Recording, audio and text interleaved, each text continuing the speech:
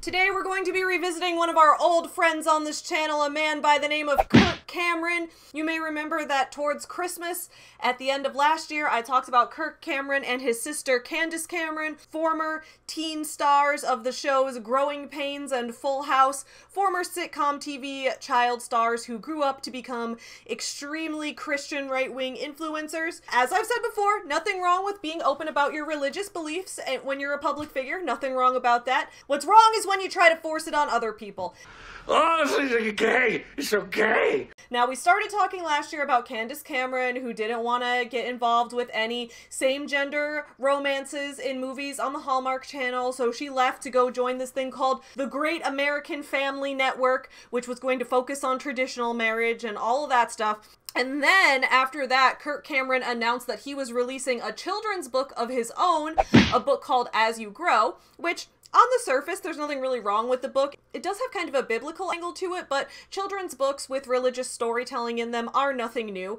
The issue was that he started playing the victim, making a whole thing about how no libraries wanted to host his reading for the book, which then led us down the rabbit hole of the Brave Books Publishing Company, which is the publisher that put out Kirk Cameron's book As You Grow. I then actually reviewed that book on this channel with my friend Reads with Rachel, a fellow book reviewer here on YouTube. The two of us read the book. Kirk, no one's discriminating against you for being a Christian. The book was just bad. It just wasn't a good book, dude. It didn't make any sense. The plot was all over the place. You can watch that video if you want to see more of that. But with all of that going on, there has been an update in the whole Kirk Cameron, the author saga. As we know, Kirk Cameron absolutely loves books. Otherwise, why would he write a children's book? You don't write a book unless you love books. And in his powerful and passionate love for literature and books and giving kids access to reading and literature, he got a librarian fired. Yep, that's what we're going to talk about today. How Kirk Cameron's book reading at the library ended up with the library director being fired. Let's talk about it. Let's go! What's up, my fellow small business supporters? I'm Savvy. Welcome back to Savvy Writes Books, the channel where we talk about books and business. Today we've got some more news from the book world, the book publishing world, the library world. Lately, I think I'm going to be talking a decent amount about some of the politically charged attacks on books and on literature out there because they're really getting to me as an author and as a book lover myself. But we'll get into all of that in just a minute. Before we do, please don't forget to subscribe to this channel if you're new here, because I put out videos about books and business multiple times throughout the week. Don't forget to ring the notification bell so that you get notified and get an alert when a new video comes out. And if you're more interested in getting to see some behind the scenes stuff about how I create my own books, my writing process, my publishing process, what I've learned from working as a book publisher and all of that type of stuff, you can check out my Patreon page, which is linked in the description below. There you will find all kinds of Patreon exclusive blog posts, which I post once to twice per week. And in addition to that, I have polls available for people to vote on what books I'm going to review next, or what type of video you want to see, or what thumbnail to use, all that kind of stuff. And while you're at it, when you're in that description below, don't forget to check out the list of my Patreon supporters listed there, because $5 a month and up Patreon supporters have the option to link their own small business, social media page, cause they care about, whatever link they want in my description below. So thank you so much to my Patreon supporters for supporting this channel and bringing today's video to you all. Now let's talk about Kirk Cameron's recent shenanigans. Alright, so this article is from WZTV. Looks like a local news source. The article is called "Library Director Fired for Trying to Relocate Book Reading." So here we've got a picture of the board hearing to fire this guy. Let's talk about what happened. A Tennessee librarian is out of a job after trying to relocate a group reading of Kirk Cameron's book, As You Grow. Cameron, the former actor best known for his Golden Globe-nominated role on Growing Pains, wrote the children's book last year as part of his current work as an evangelist. Now, we remember that the big controversy Kirk Cameron got into at the end of 2022 was that he was saying, "Oh, libraries don't want to host my book readings. They don't want me reading my book to the kids. They're totally fine with reading LGBTQ books to the kids, but they won't let me read my good Christian book that's because I'm being discriminated against as a Christian." And at first I was kind of like, well, maybe it's because you're Kirk Cameron and you're just really annoying. Maybe it's because your book kind of sucks.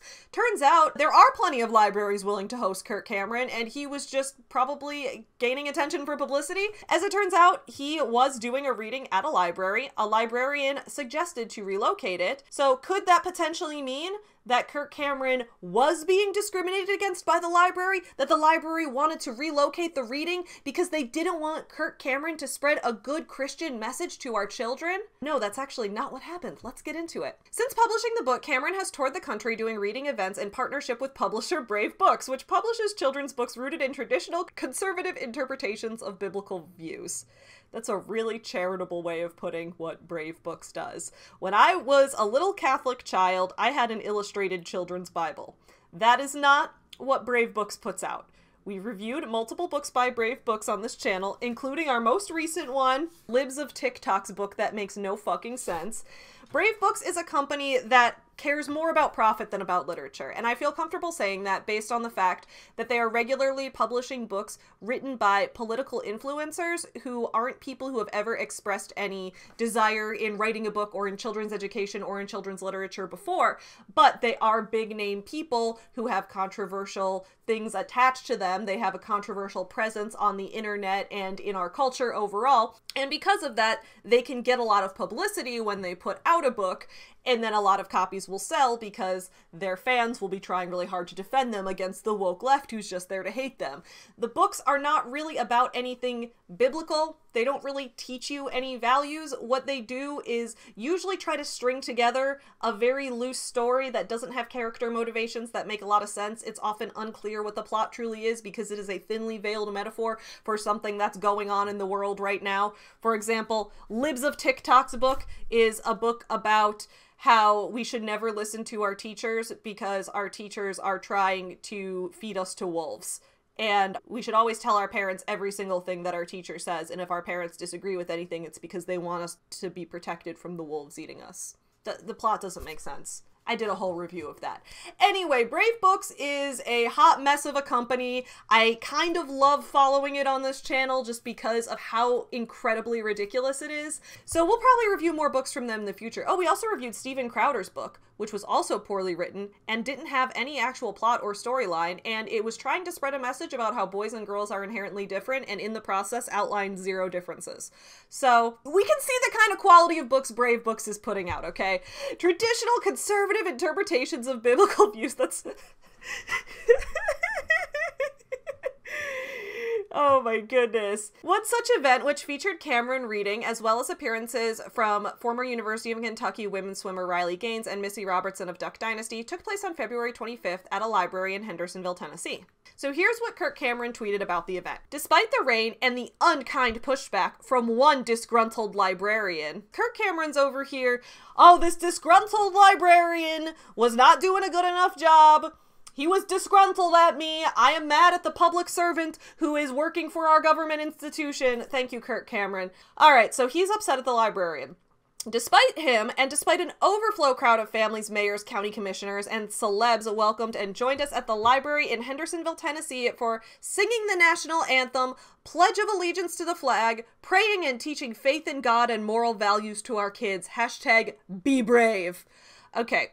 So as we know, libraries are publicly funded government institutions. So even if Kirk Cameron was denied a spot at a library in the past due to his book having a religious angle, we do have to remember that because our country has freedom of religion, that means that you can't necessarily use publicly funded platforms to specifically push one religious ideology over others. That's why it's fine for kids in public schools to celebrate a certain religious holiday or to pray if that's what they want to do, but a teacher can't be formally leading the class in a prayer or can't be formally trying to create some type of religious ceremony in the classroom because everyone is going to have a different religion and a publicly funded institution can't push one religion over another. At least that's how it's supposed to go in theory, according to the Constitution.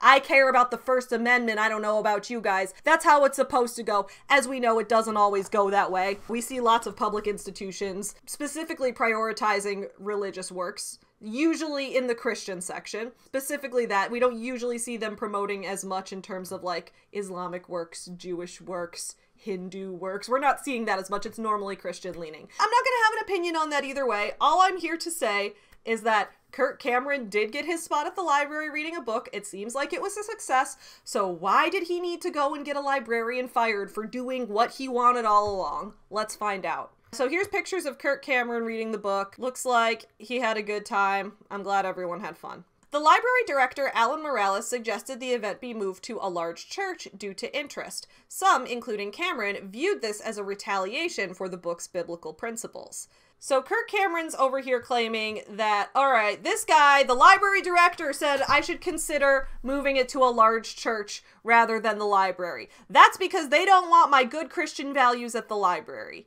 Well, first of all, it was going to be the same event. They were just going to move locations. It was going to be the same event with the same people invited, with the same public outreach and all that, so I don't see why this was retaliation for that. Second of all, if the book is specifically trying to promote biblical principles, and there's going to be praying and all of that at this event, and thanking God, I don't see why a church wouldn't be the appropriate venue for that, considering a lot of people who are interested in this book probably would also go to a Christian church. Seems like it makes sense. Now, if the librarian were saying, like, I don't think this book should be here at the library because it has Christian values in it and therefore it should only be at a church, like, I would still think there's nothing wrong with the librarian saying that, but at least Kirk Cameron wouldn't be a fucking liar. Here's what actually happened, okay? Emails between Morales and the publisher obtained by the Tennessean. We remember the Tennessean newspaper? That's the one we read that when we were exposing how Dave Ramsey is a dick. Yeah? Good times. Showed that the library director showed genuine concern about the library building's ability to handle such an event. So this wasn't the fact that it was a Christian book. This was the fact that Kirk Cameron is a celebrity,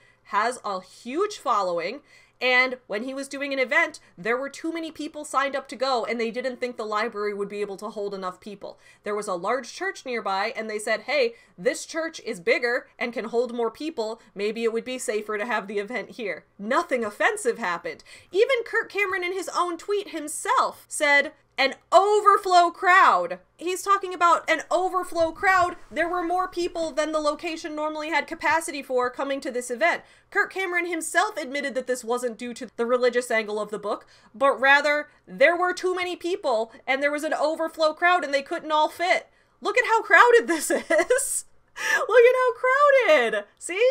Okay, so it sounds like Kirk Cameron was playing the victim when in reality this librarian really was just trying to keep the event safe and not have it be overcrowded. All right. Our invitation was sincere to read a book during our story time, Morales wrote in an email dated February 22nd to a Brave Books representative. We guard that time because it is for small children and not adults. We work hard at not promoting any agendas, left or right. So this library director is basically saying, we have story time at our library for kids. We want to make sure that there's enough room for kids to attend, and if adults want to attend, we have to prioritize the kids. There's not always room for everyone. Kirk Cameron is a big celebrity, and a lot of adults wanted to come to see him as well, so the event is going to be overcrowded. We won't be able to prioritize the children at story time. Let's move the event to a bigger space. This is so reasonable. The fact that Kirk Cameron got mad about this and the fact that they ended up actually firing this guy is blowing my mind, okay? The library board voted Morales out 4-3 over the controversy. I guess shout out to the 3 people on the board who have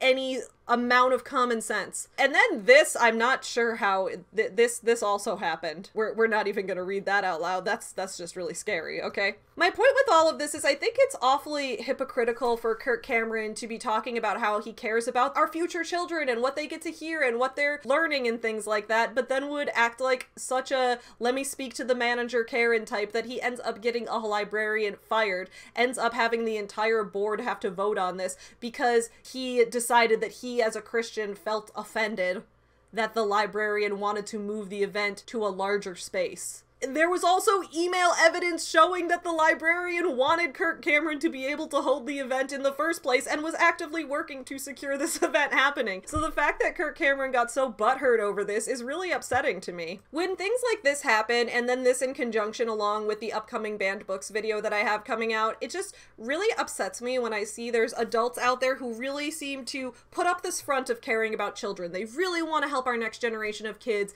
be educated, be smart, be prepared for the future, future, be successful adults, and then they turn around and try to get rid of attempts for more children's literature. They try to ban books, they try to get librarians fired, they try to get rid of people who are organizing children's story times. They're doing active harm to these children's education. It just seems so completely wrong and backwards to me. I feel really upset about this. I'm so sorry to the librarian who got fired over this situation. And Kirk Cameron, I'm even more disappointed in you than I was before. I was gonna say I will not be watching Kirk Cameron Saving Christmas this year, but I think I will be. He can make for some great drinking games. That movie's hilariously bad.